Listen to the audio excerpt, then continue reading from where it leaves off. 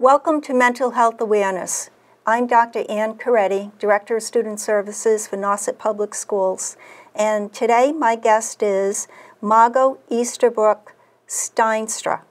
And she's a psychotherapist with Child and Family Services. And Child and Family Services is located in Harwich and in Hyannis. Hyannis, and headquartered in New Bedford. Okay. So today we're going to talk about depression. And Margot has done a lot of work in this area, and we're just going to start off talking about what depression is, how it differs from sadness. Mm-hmm. Yeah, that's a great place to start. And I think depression is sort of bantered about as just a common phrase, and we often mean different things by depression. But I think an important distinction is that when people are, and sadness, you mentioned sadness, is one very, very important symptom of what we call clinical depression. So when people are just having a sad state of mind or mood for a prolonged period, obviously one starts to be very concerned.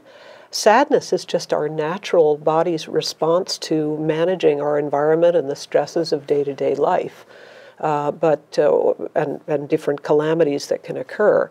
But depression, we talk about depression when this becomes an entrenched mode of feeling and behavior.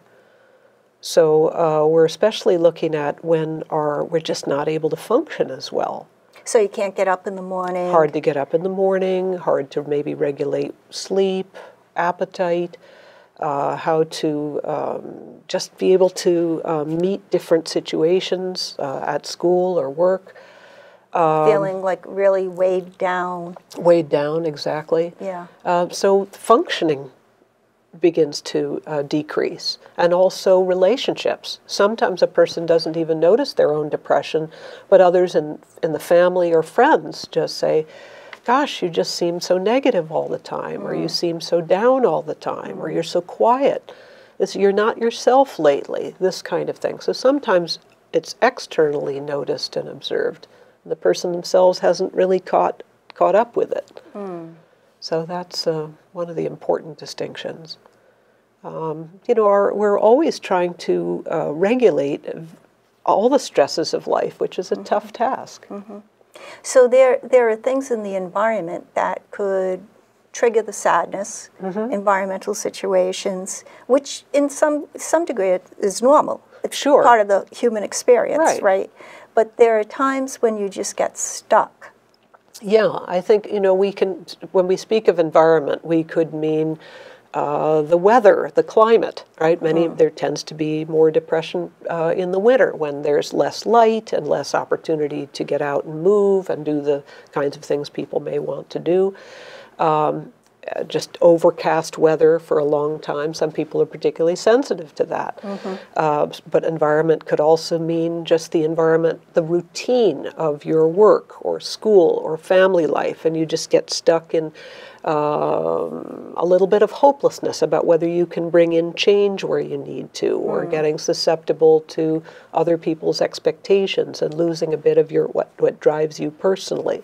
Some of those things can kind of lead to depression. So there are treatments. Absolutely. This is the good news. And unfortunately, there is sometimes a general reluctance to go seek help on this very, very common and important kind of distress that we call depression. There's definitely help out there. First of all, there are things you can do for yourself, and then there's enlisting help.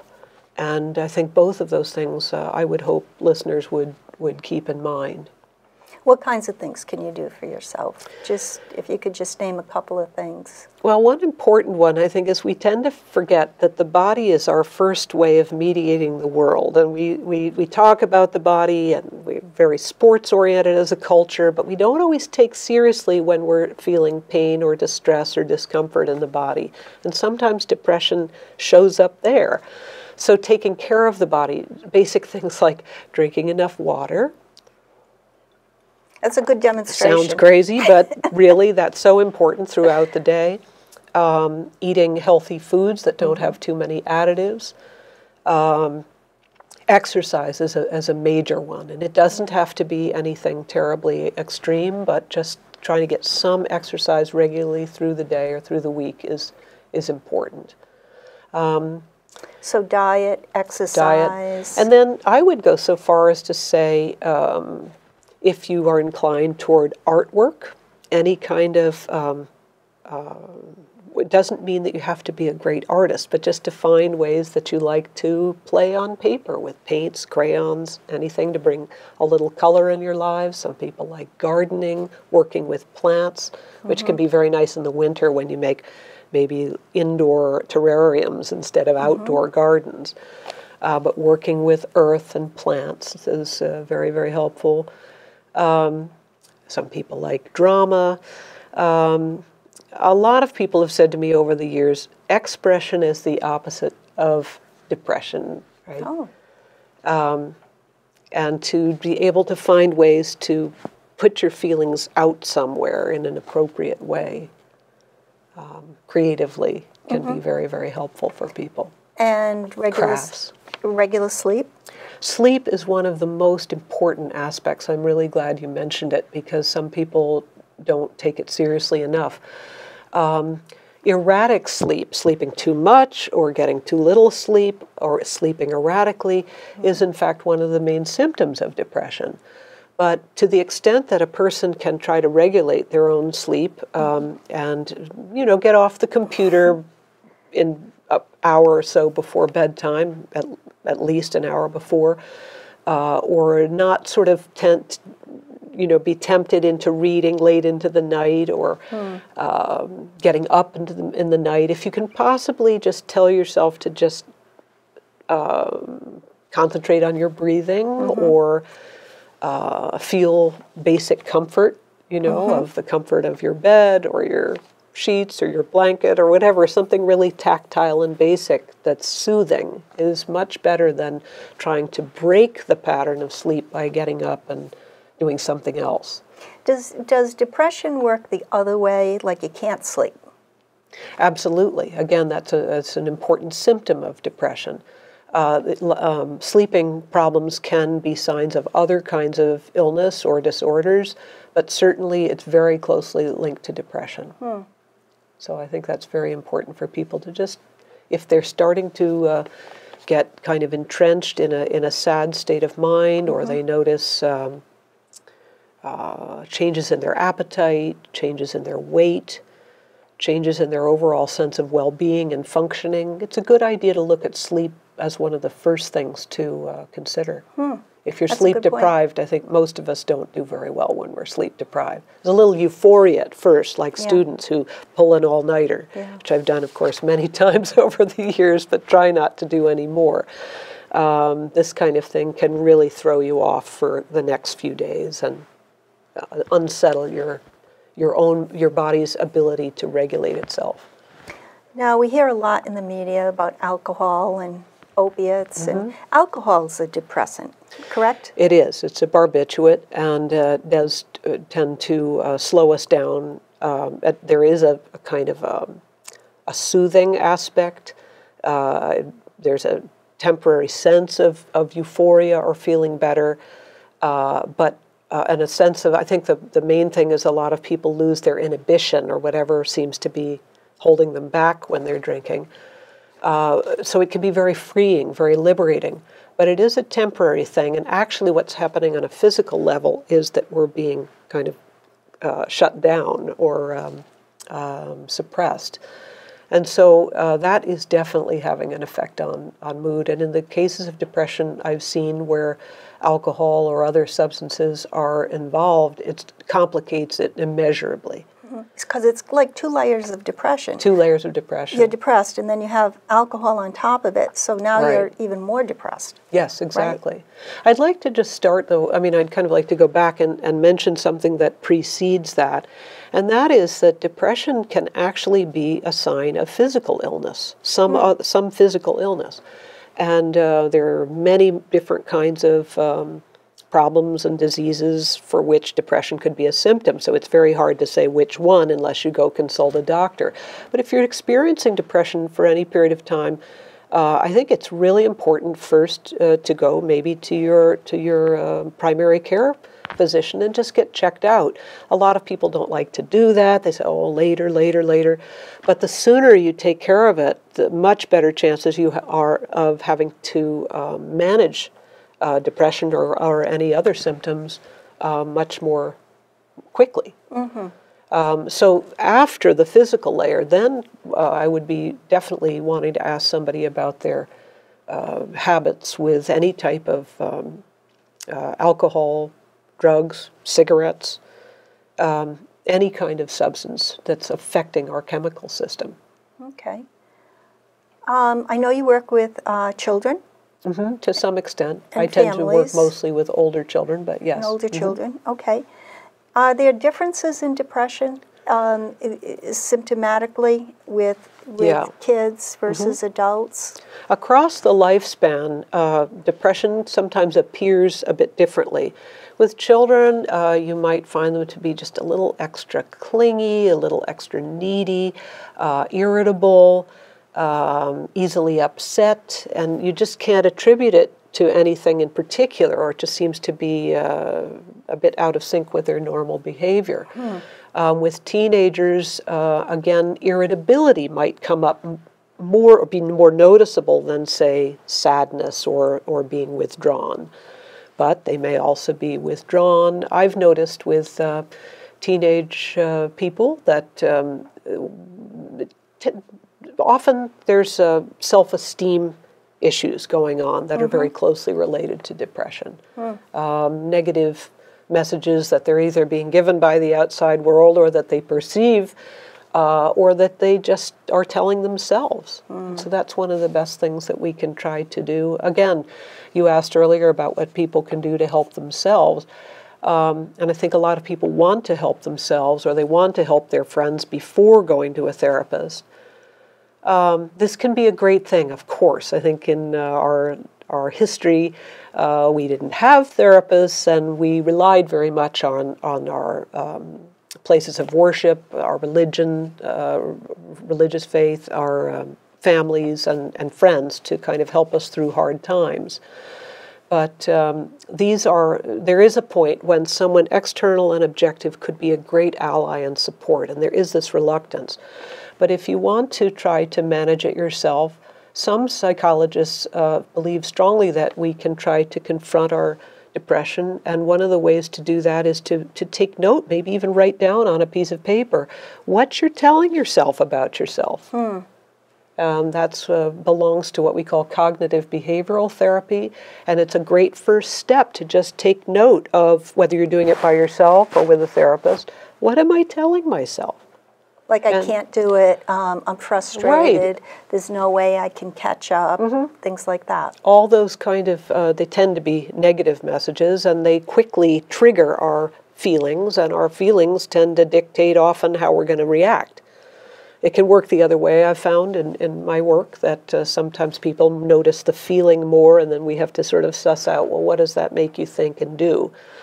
Or we see people with irritable, impulsive behaviors, and we have to sort of suss out, well, what feelings belong to that, and what are the thoughts that somebody are telling themselves. But this sort of triangle between what one's thinking, how that makes us feel, and how we behave is this dynamic that we want to try to make more conscious.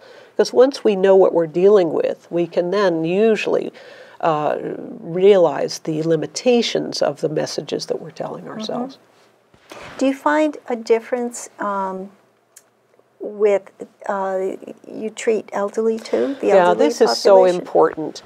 You know, a lot of elderly people, whether they're living independently or they're living with family members or they're living in assisted living or a nursing home, wherever they are, it's very common to slip into a depressive state of mind. Maybe partly, I've noticed one factor is the dependence that older people sometimes, maybe they're having more physical problems, maybe they're more dependent on others and they've been used to being independent. So there's some type of a discrepancy.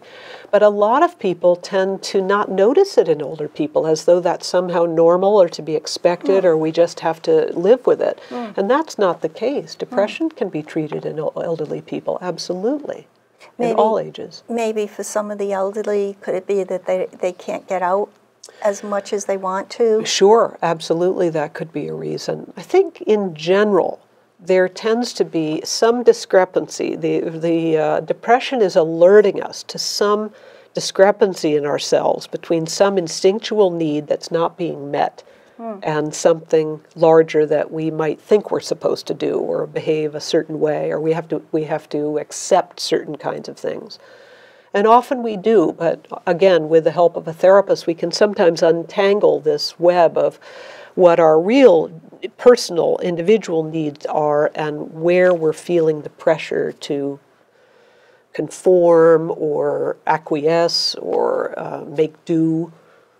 And that can be very important because there may be lots of solutions that just haven't been put on the table yet. You know, I think it's a really good point in talking about the elderly that people tend not to recognize it. Yeah, and I mean the elderly themselves and their family members. There's something in our culture, perhaps, that just, you know, here we are in New England and Massachusetts, and there's definitely an old kind of Yankee toughness and stubbornness, independence, leave me alone, I'll figure it out for myself sort of attitude. And as a New Englander, I'm proud of that, but I'm also trying to be more and more cognizant of its limits. And we have to remember to be ready to ask for help when we need it. And just the fact of talking about an issue can provide some relief to a person. Absolutely. Because it discharges the emotion. That's exactly right. Do I have that right? That's right. Our bodies are taking in stimuli from the world and from our bodies themselves. So it's kind of coming from two ways. And our emotions are helping to process this for us. But when they get kind of stuck in a pattern that we can't seem to lift out of, then we're talking about a depressive state with feelings that we can't regulate anymore so easily. One thing I'd like to mention that's sort of adjacent to what we're saying that I've noticed, you asked about working with young people. I've noticed a lot of young people are, you know, they're so great about wanting to step in and assist their friends or family members and kind of be a buffer between themselves, that person in distress and the adults in their lives or professionals, maybe people at school who could help them. But there's, you know, they're trying to protect their privacy, or they're afraid that their friend won't want them to reveal this. So I've noticed a lot of young people tend to take on a great deal on themselves to be this caretaker for their friends. And while this is a very loving act, it can have other aspects. It can fill us a little bit with our own sense of self-importance, and we might misgauge where some other kind of help really is necessary. God forbid, we would never want to have on our conscience that we were so caught up in trying to not get somebody help that if they injured themselves in some way, you know, it would be very hard to accept that we hadn't sought help. So for a lot of young people, it's how do I go get help? Who can I trust? Can I talk to somebody in confidence? And I would urge young people never to hesitate to get help by a trusted teacher or counselor at school, family member, or outside therapist. And sometimes you can begin the conversation by saying, may I speak to you confidentially? Or can we make this off the record? Now, it doesn't always mean that that person can't take some action on behalf of the truly needy person, but they can often protect your own identity in that process.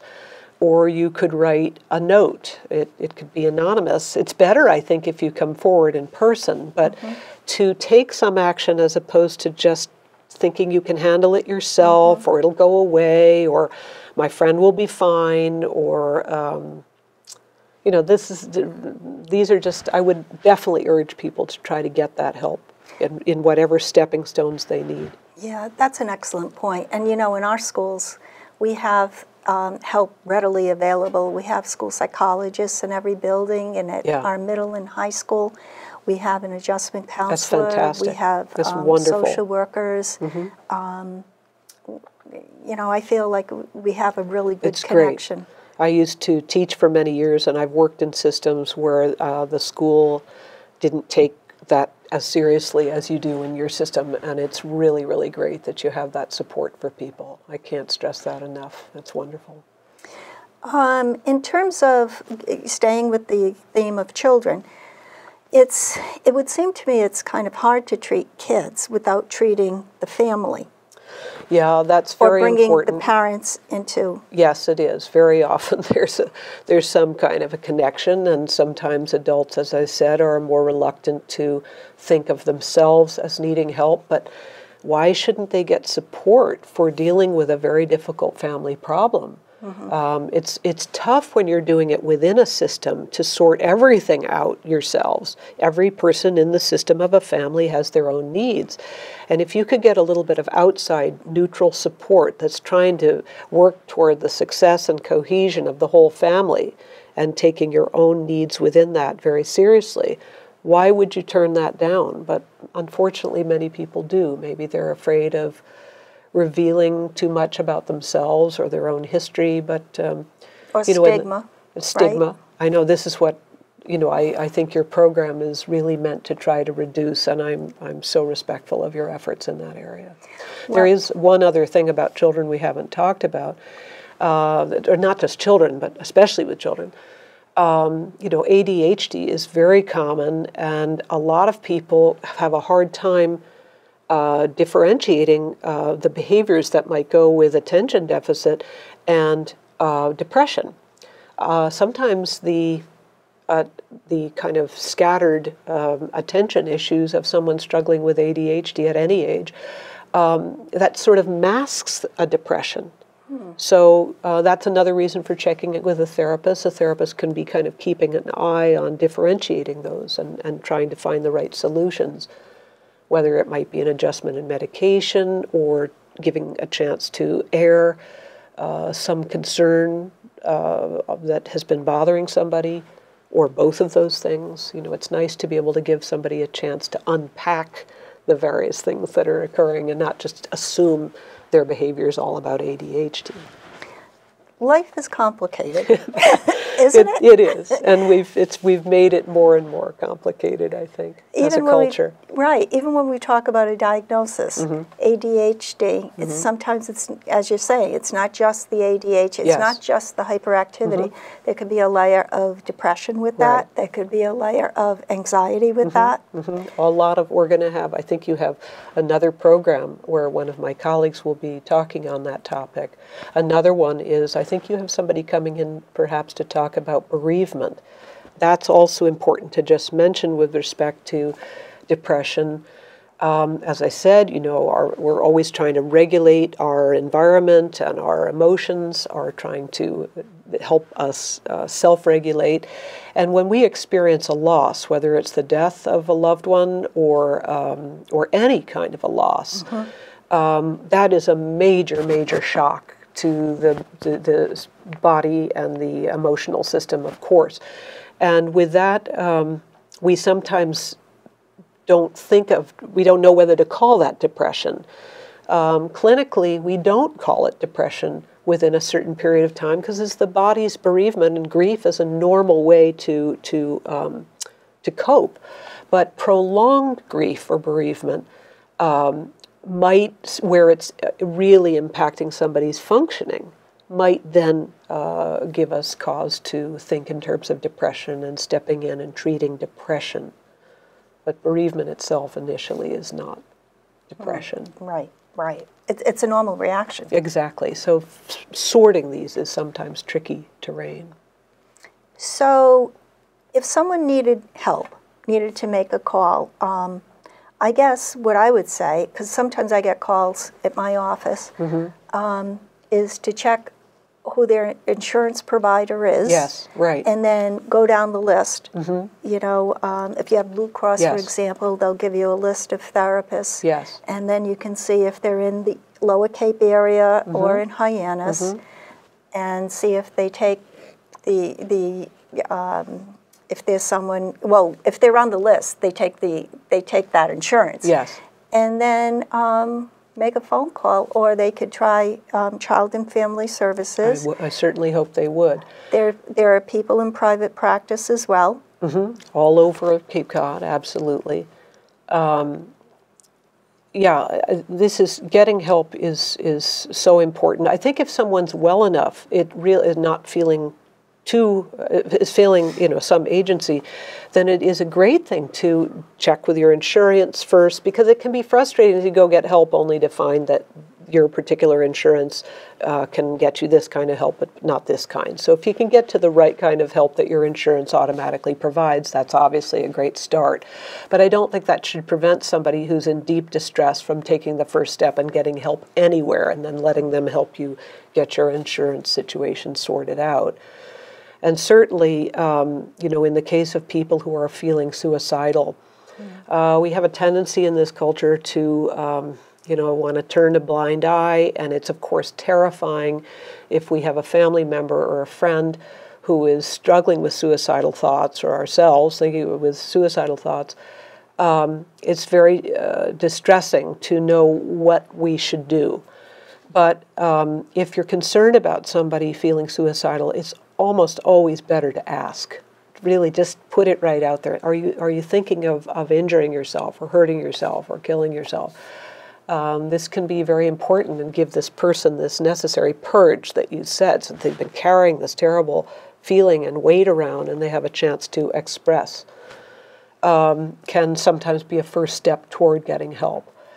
And then to actually get help, if you're in a dire situation, you can call 911, you can call the hospital or get in a car and go there if you can get somebody to get to the hospital. I have a number here for the suicide hotline that I wrote down for you if I can find it.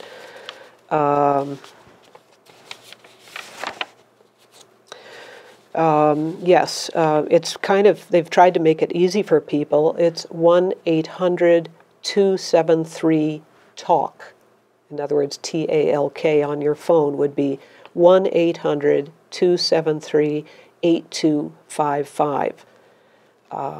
If you're a military veteran, and we thank our veterans most especially on Veterans Day today, you would press number 1, and that will take you straight to a specific crisis line just for veterans. Excellent. Excellent. So, last thoughts. Or can you share with us an experience that you've had with some clients or a client? Maybe we have time for one quickly. Yeah, I can think of a really, first of all, there's a whole spectrum of depression that's more manageable, and depression that's sometimes manageable, and depression that seems never manageable. Depression can be a matter of duration, how long it lasts or when it occurs, and it can be one of intensity. So there's so many different ways it can show up in our lives. But in a case I can think of extreme depression, where in this particular case it was a young man where this probably started. There was a little bit of symptomology in middle school, but nothing that anybody really associated with depression, and they didn't get help until later. And then one of the features that exacerbated this particular case was excessive time on the computer, and it became apparent that this student was using all their non-school time to kind of withdraw from the world and just be constantly on the computer, usually playing very violent games, so taking in a lot of negative imagery.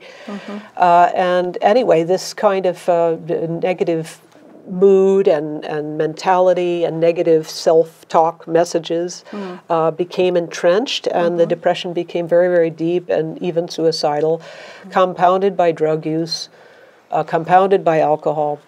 And I'm very happy to tell you that in this case it took quite a long time, but by gradually helping that person get ample opportunity to be treated as an individual among many, to really hear what their story is and what their needs are and what they're telling themselves was a very important part of it. But then also gradually to reduce the number of medications, or whether they were prescribed or self-found, reducing these step by step, cautiously. And was a tremendous change of personality could occur. And the more genuine personality became more tolerable to the person, with the support from an outside therapist. Right. As the drugs and alcohol were used less and less and less to buffer that pain. Right. It was very understandable that they turned to that, but how great for them that they were able to gradually release their dependence on that and depend more on a therapist in particular and other people and lifestyle changes, to be able to start to give new messages to themselves and shift those feelings and gradually create new patterns. And that story touched my heart in particular because it did seem very, very hopeless, and it constellated in people a sense of hopelessness. But it was one of the most extreme cases I've seen, and it has turned around tremendously through this layered approach and taking all the time necessary. Wow, that was life-saving. It was life-saving. It really was. You know, I also wanted to mention, we talked about kids who have attention deficit disorder and other types of disorders, but we need to be cognizant and not to forget the kids who have straight A's and how much pressure kids can be under without us knowing. You know, you think, oh, well, my daughter's doing well, my son's doing well, they're doing really, really well, but, you know, just to be aware. Well, I think one thing that can possibly be important is for the parents who are saying that to just take a moment and think, just really ask a hard question to oneself. I'm a parent and I have to do this. You know, in what ways is it important to me for everything to be going well for this person? We want to reassure ourselves a lot that things are going well for somebody, but sometimes it's our own need, and if we can back off and just put that in the right place, that can work wonders by itself, because sometimes that pressure is being felt unconsciously by the young person. But there is a tremendous amount of pressure already in the school system. A lot of our culture seems to think everybody needs to go to college, and to go to an excellent college, and there's a tremendous amount of self-proving having to go on all the time at the expense of the individual and their unique gifts, the beauty of their own soul, if you will, and their own preferred ways of expression. So I think it's a question of balancing that all that time that goes into preparing homework and assignments and so forth, that there's also ample time for things that person genuinely loves to do. And not for the parents not to mistake that they think that child loves that sport or loves that activity, but to really remember what the child loved as a child, and are these new interests in any way, not that we can't develop new interests, but you know, try to really think what is the true nature of that child, and what is the difference between what that child needs and what I as a parent need. Some of the most unhappy children that I've met in the course of my life and work have been children who are suffering the split between their own needs and what their parent needed them to be. So while we're lucky that many, you know, there are a lot of people, everybody's trying to do their best as a parent. It's got to be the hardest job alive, hardest job there is. Sure. But to keep in mind working on one's own needs separately from those of the child, and getting support for that. That's a good point.